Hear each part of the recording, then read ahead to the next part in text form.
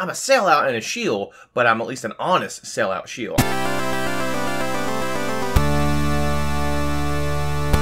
What is up, everyone? This is Jake back with another video, and today I'm going to be unboxing the Smart Art box. This was given to me by the company, so I didn't pay anything for this. It was sent to me for a review. But yeah, they contacted me by email. They said they enjoyed the channel and the content I made, and they wanted to have me review one of their boxes, so more than happy to do that. This YouTube thing's really paying off. I got my first monetary gain. Kind of sort of monetary gain. It saved me 50 bucks, so I consider that a monetary gain. But I promise it will be a completely objective review of it, good or bad. I hope it's good because they gave me a box, that's cool. But if it's not good, I will let you know and I won't pander to them. As usual, be sure to like and subscribe and click the bell icon for notifications. Also, you can check out my Instagram page, and that's @BrownJakens, that's BROWNJAKENS. Or you can check out my Etsy page, which is etsy.com/shop/Doomsayer Designs, I think. I'll put it on here. You'll be able to. I can never remember. It's too long. But yeah, on there I have shirts, I have stickers, I have art prints, I have a comic book. And you all don't know how close I am to getting my next comic book done. I'm hoping this coming weekend it'll be finite. And man, it's going to look good. I put a lot more work into the second comic, and it's going to be super sexy. So I hope you guys enjoy it. It'll be out soon, but I will shut up and we will get started with this unboxing. So yeah. Okay. Banana cutter. Hopefully this is good too, because I've been looking for a really good new art box. I do believe, but I will double check to make sure, that these are $50 a month. But the whole premise of them is that they're supposed to be art supplies to last you the entire month. So we'll have to see if that's true or not. But I'll get more details on it and review it in just a minute. Love Smart Art? Let us know. Visit smartartbox.com to leave us a review and earn your Peacock reward points. Peacock like the channel? I don't know. Alright. And it's jam-packed full, I'll tell you that much. This thing is heavy. Alright. Alright. Okay, so they do the same thing. They give you a little booklet with what each thing is, how much it's worth. Even gives you ideas on how to use it. That's cool. That's super neat. I like that. Oh, am I going to do like black toned? Oh, that's going to be neat. Okay, yeah, that's good. I like the effort. Once again, that's what I loved about Scrawler Box, is those little booklets they put in there. They put a lot of effort into it, and I really appreciate them for that.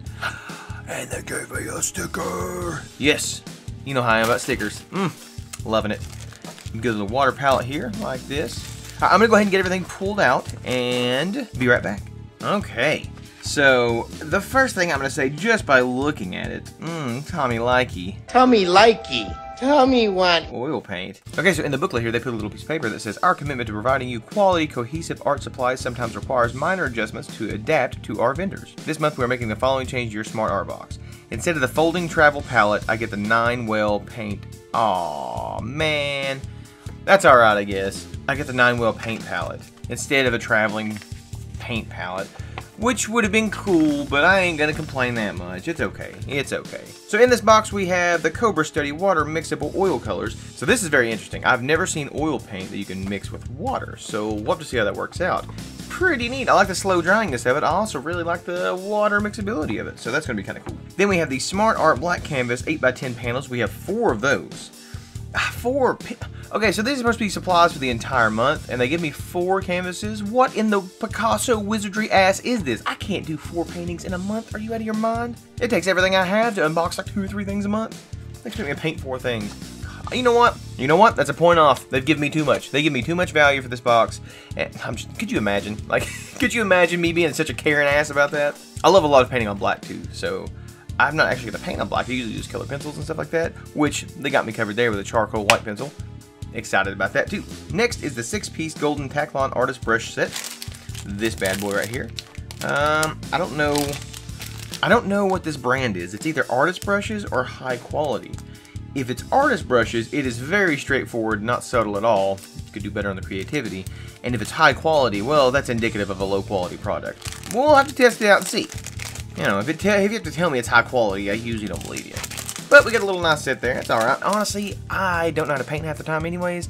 I would much rather use crappy off-brand brushes, get a bunch of them, rather than have like one $30 brush and not know how the hell to use it. Next thing is the General, well, of course, pencil, white charcoal pencil. I will say I'm not a huge fan of General. I like their kneaded erasers. It's about the only thing I can say of Generals I like better than other products. So we'll have to see how that works. Then we have the Mona Lisa Pink Soap Artist Brush Cleaner. I've never actually used the Mona Lisa brand. I think I have a brush tank by this, but that's it. I've never used the soap, which I like the soap. I'll actually test it out too and wash them after I get done and see how that works. I usually use the I forgot what it's called, but it's like the little tray of stuff that you have to soapy up. It's like a little bar. Those work really well. Then we have the folding travel paint palette, but it was replaced by the 9-well plastic palette there, which is okay, I guess, because if you guys haven't noticed this about me, I can't read. Pretty illiterate if you ask me. It's not his fault he can't read. But the folding travel paint palette, I read it as the folding travel paint easel. I don't know how I did that. So in my mind, I may have read the words folding travel paint palette, but in my mind, I was thinking, oh, it's a little easel, cool. Yeah, that's not what it was. So them replacing it with this is perfectly fine. I don't know what I was complaining about. Oh yeah, I'm stupid. Then we have the stainless steel brush washer and dryer, which is pretty cool. I like that. I will tell you, they seem like pretty economical products. Just from looking at the packaging, just from looking at, well, the packaging. I mean, you have artist brushes by high quality, and then you have brush washer, item number blank. So I'm assuming they buy these in bulk and stuff. I'm not complaining yet. I'm not complaining. I'm just saying, yeah, they look kind of cheap, but I love cheap, especially if it works. So that's all I care about. All right, well, I'm gonna go ahead and crack this open and test them out a bit.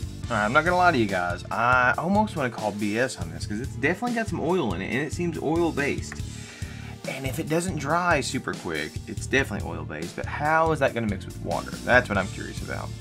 I don't think it will, but I've never used this, so we'll have to try it and see. Big old brush here, and I'm going to try to use the same brush on each color. That way we can see how well it washes off with just water. And that's all I got over here is just water. We'll see what happens. Upon first grabbing these brushes, they do feel very cheap. Very, like the head's kind of loose. They do feel cheap. They don't have a brand name on them. But like I said, I will not discredit a brush just because it's a cheap brush. I have some cheap brushes that have lasted me forever. If you take care of brushes, they usually last a pretty good while. So I'm not saying it's bad. I'm just saying it feels pretty cheap. You cheap little rudder! We'll start with the dark color first. This is the brown. Or the burnt sienna, I should say. Okay, it's not bad. It's actually covering that black pretty well. Better than I thought it would. Here's that moment of truth. Let's good lord. It does. It comes right off.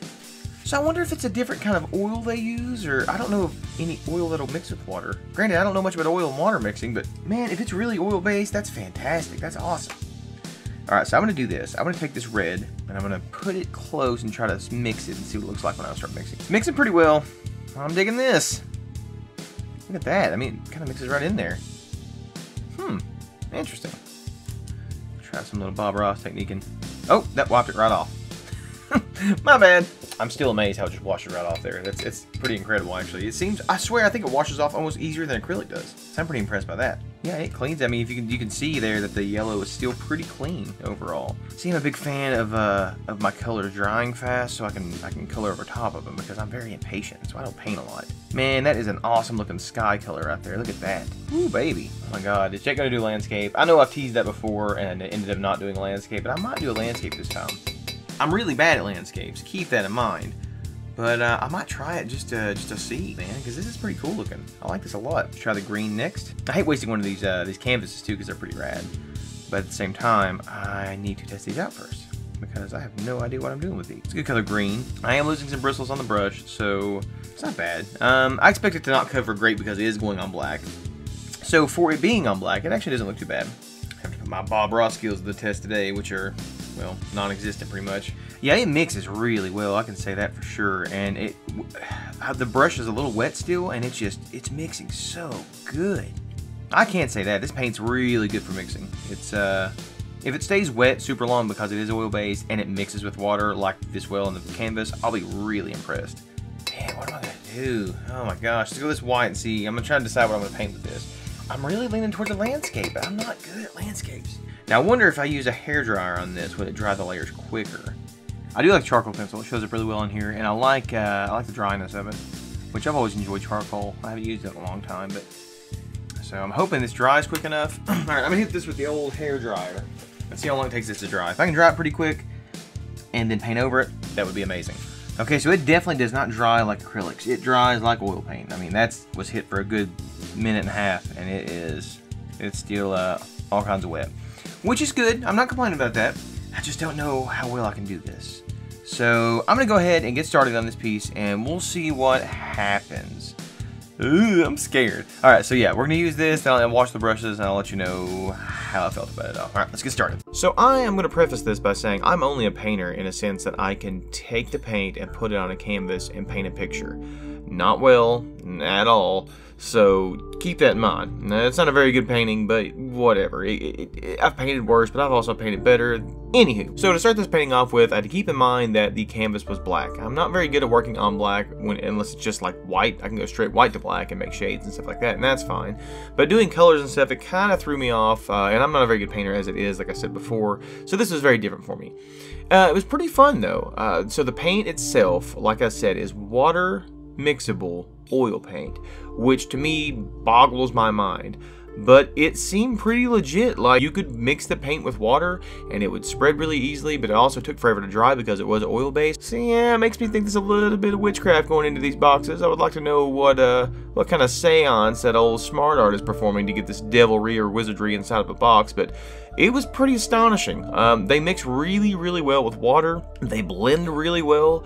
The paints, I've never heard of Cobra before. Cobra Study Water Mixable Oil Colors, but they were awesome. Like, I really, really enjoyed them. It's kind of, I think, the perfect medium for me because I like acrylics. I like how oils blend, but I also like how acrylics are, you know, water mixable, so I can thin them down and stuff like that. And you can do that with these, and it was surprisingly awesome. So I laid my base colors out for the background, which I basically started with white and like a light blue and kind of worked my way out to a darker blue, and then tried to blend it out into the black. After that, I just took the blue and mixed it with some brown to try to make a kind of a black color, which it turned out pretty good actually. It kind of looked like a black. And then I threw the trees in there, just some random squiggly lines. It's essentially like if Bob Ross were stricken blind. It's kind of what he would make of something like this. So if nothing else, I can say I am as good as a blind Bob Ross. So yeah. But then after that, I kind of laid down the foreground there with just a lighter shade of blue, and then started stippling over it with some white paint. Just to make the highlights and whatnot. Like I said, can't stress enough, I'm not great at what I do. If I practice some at painting, I'm sure I can get way better, but I'm more of a pen and pencil comic book kind of guy. So that being said, let's get to the part that everyone wants to know: was it worth it? So Smart Art values this box at $64.89. Actual retail price of this box is $57.48. So they did overvalue themselves by about $8. But that being said, they do offer free shipping, and for the boxes you can actually get them as cheap as $44 and I think 98 cents if you order 6 months in advance. Yeah, 6 months in advance. So you can get them up about $44. They're $50 a box, so you're only saving about $8 with it, but you're still saving about $8. Usually over $5 is kind of where I want to save my money. If I'm only saving $2-3 a box, I'm like, there's no point in it. But honestly, this box, if it's something that you're going to use, it's well worth it. Me personally, I don't think I would get this box just because I don't see myself using all the supplies in it. I dare say I'm getting too many supplies. I don't see myself painting 4 canvases. I don't see myself using all the tubes of paint. So it wouldn't be worth it to me. Now, that's not to say it isn't worth it. I actually really like it. I have really enjoyed painting it. Even though I didn't like the piece I did, I really enjoyed making it, which is rare for me to say because I'm not a big painter and I don't really like it all that much. But that being said, they offer free shipping in the United States, so that's covered already. It's $50 a month. You get quite a bit, and the great thing about this is you have 4 canvases in this box, so you could take this paint and these canvases and you could share them with other people. So for $50, I mean, you and your family could, you know, have a little painting day. For $50, that ain't bad. So I like it. I actually really do like it, and I'm not just saying that because they did give me the box. I'm letting you know that right now. Now, I will be honest, I was really hoping that I would like this box because I didn't want to have to shit all over it after them giving me a free box. But I really do like it. So it could have been a little bit better on the value side. It was only, like I said, about $8 more than what you pay for it. But it's still a pretty good box for what you get. I will say that the paint brushes, I was pleasantly surprised by how good they were. The brushes were actually really awesome, except for the finest one. The smallest fine point you get is absolute garbage. It is a friggin' dumpster fire. It's the worst brush. It had like 10 bristles on it, and half of them were all twisted together and shit. It was an awful, awful, awful brush. But that's like an economy pack of brushes, so I didn't expect much out of it, to be honest. And the general charcoal pencil, I didn't really use all that much. I actually didn't use it any at all in the final picture because, well, where the paints are oil-based, it does take a minute for them to dry, and I didn't really feel like I could use it over top of the paint. And also where I was doing a landscape, I didn't really sketch out anything. I didn't feel I needed to, so I just didn't use it. But when I tested it out beforehand, it actually worked pretty well on the canvas, so I could definitely see using this. But all in all, the box worked really well together. I really enjoyed it. The value was there. Wasn't the best value, but it wasn't bad. But if this is a box you think you'd be interested in, like you could use these paints and you and your family could sit down, or you can make a few paintings over a month, this is definitely the box for you. The soap and water works really great. The Mona Lisa soap is awesome.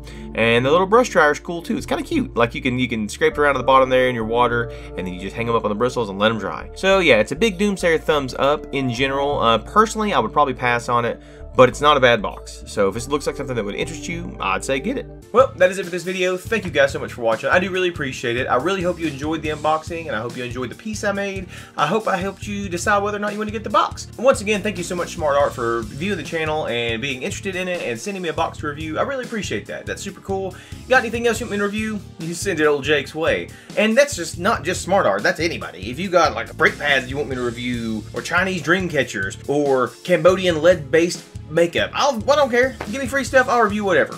But I'll be honest about it. See, I'm a sellout and a shill, but I'm at least an honest sellout shill, and I'll let you know. So, yeah. So anyways, free stuff me stuff free now. Thank you. But appreciate you guys. Thank you so much for watching, and keep on drawing on. Later.